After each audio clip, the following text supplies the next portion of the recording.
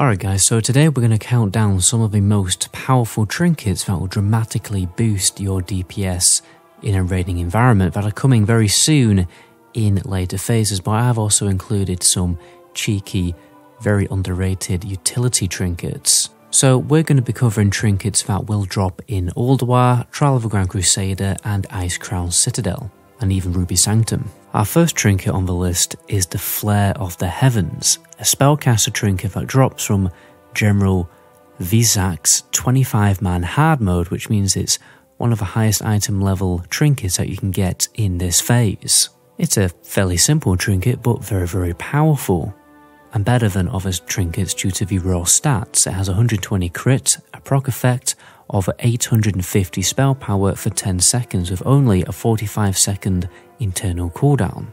Most casters will still pair this with a very overpowered illustration of a Dragon Soul from Obsidian Sanctum 25-man, since that trinket is still so powerful. In Ulduar, melee DPS will be aiming to get the Comet's Trail, which is essentially an upgrade from the Meteorite Whetstone from King Yumeron in Heroic Utgard Pinnacle. Comet drops from the Agalon the Observer bonus boss of Ulduar. This boss can only be unlocked with a quest obtained inside of the instance from the Iron Council encounter. This will send you on a small quest chain to kill more bosses inside Ulduar before you can finally get the Celestial Planetarium key to unlock Agalon's boss room.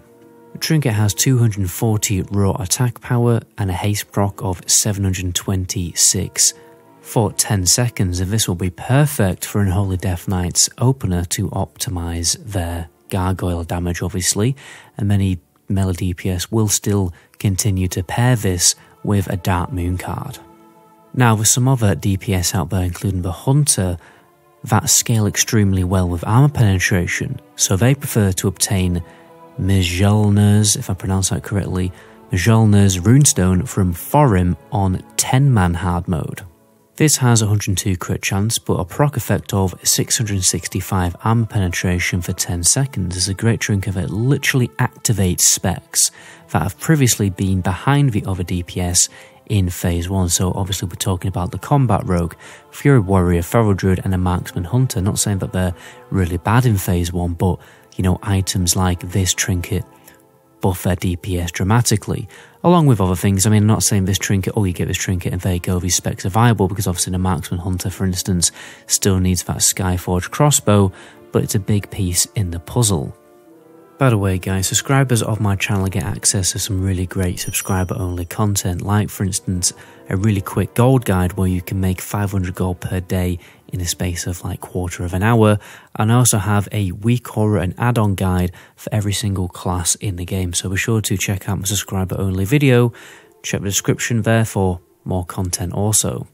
Now we move on to the Trial of a Grand Crusader with Death's Choice or Death's Verdict if you play Horde, a melee trinket that drops from the Twin Valkyrie encounter that provides 288 attack power and a proc to either increase your strength or agility depending on which is obviously the highest stat, and that lasts for 15 seconds and it is a very high proc chance.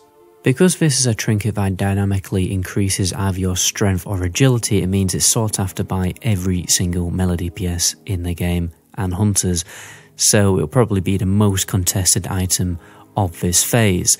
The most contested caster trinket of this phase will be Reign of the Living or Reign of the Dead if you play Horde. For some reason in this phase the loot and tier sets have different names depending on your faction. The tier sets will also actually look different. Most casters want this trinket. It drops from the last boss, Anubarak. It has 168 spell power and a unique equip effect.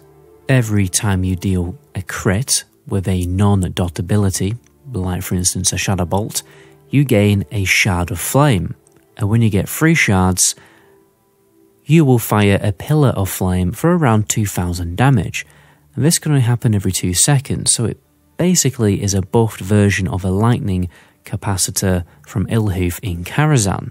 Now, the damage weirdly has no visual effect in the game, you just see the damage happen, like in floating combat text. It doesn't scale with spell power, but it does have a chance to crit based on your actual crit on your character. The damage can also be increased by percentile damage increasing buffs and debuffs, and it works off AoE abilities. Plus, Fire Mage talents that increase fire damage will increase the damage of the proc, so it will very likely be Fire Mage priority loot, especially as you really need to start gearing up your Fire Mages in preparation for heroic Icecrown Citadel. Trail of the Grand Crusader also drops some great utility trinkets for the tank like the Juggernaut's Vitality. This has a total of 216 stamina on it, so it's going to increase your HP pool by over 2,000. And the on-use effect will increase your health by 5,000, so that can be very useful for surviving big damage mechanics. It does share a cooldown with other Battlemaster effects, so other trinkets that increase your health, and you also can't equip 2 of these anymore. That's a recent change that's added in Wrath of the Lich King Classic, so it's very likely that tanks will pair this with the Heart of Iron from Ulduar, since that has a nice amount of stamina on it too, with that really good 432 dodge rating for 20 seconds buff. And now for the most iconic, most powerful and most desired trinket in the game, the Deathbringer's Will. This is a trinket that drops from Deathbringer Saurfang and has a heroic version of 277 item level. Every non-caster spec wants this item. Unfortunately, you can't double equip these because in ICC, Blizzard made a change where you can't do that. So the heroic version has 167 base armor penetration with this unique effect that will actually transform your character into either a Varikrull, Wolvar, Tonka, Iron Dwarf, Tuskar or Gorlock for 30 seconds, and that's actually how long the buff does last for, and the buff changes depending on your class. So for instance, a Death Knight will either gain 700 strength, 700 haste or 700 crit for a full 30 seconds, whereas a Hunter will gain 700 agility, 700 crit or 700 arm penetration. The only downside to this trinket is when in PvP and you need to mount up, the proc effect will actually prevent you from mounting up, so you'll have to make a cancel or a macro to remove the buffs. Casters will instead be desperate for Sindragosa's trinket, the Phylactery of the Nameless Lich. This has 172 spell power and a proc that procs off your dot damage instead of direct damage. And if you think about it, every single caster apart from the Arcane Mage has some form of dot, and the proc is 1207 spell power for a full 20 seconds with a 30% proc chance, so every caster apart from the Arcane Mage will want this item. I've also read that it will proc off Druid's tier 10 4p set bonus that causes your crits to deal extra damage as a dot for 4 seconds. Now we have another utility tank trinket, Sindragosa's Flawless Fang. It has 258 stamina with an on-use effect that increases your resistances to all schools of magic by 268 for 10 seconds.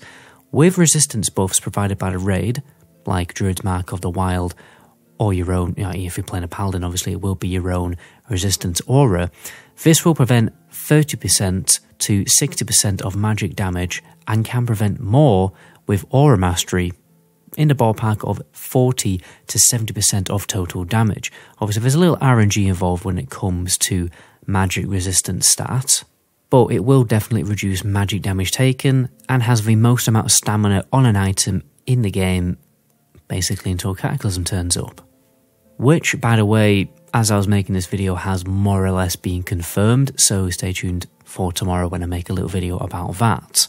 And lastly, we have one of the highest item level trinkets in the game of 284, the Glowing Twilight Scale, probably the most powerful healer trinket in the game. It's a shame you get this so late in the game, when you very likely have Icecrown Citadel on the farm. It has a very unique effect, very similar to Glyph of Holy Light. Your direct heals cause the target to heal themselves for 402 points each second for 6 seconds, but it also affects everyone within 10 yards. So it's a free AoE hot on your healing spells, and it will actually pop off your AoE healing spells, so it is ridiculously overpowered. I have no idea whether this also causes the legendary mace from Ulduar to proc its effect. Only time will tell. Maybe someone can tell me in the comment section. Just before we head off, guys, please do check out my second channel. I'm really trying to get to 1,000 subscribers. I'll also very soon be making a video about the new Harry Potter RPG on that channel. Anyway, guys, my name is MetaGoblin. To my next video, ciao.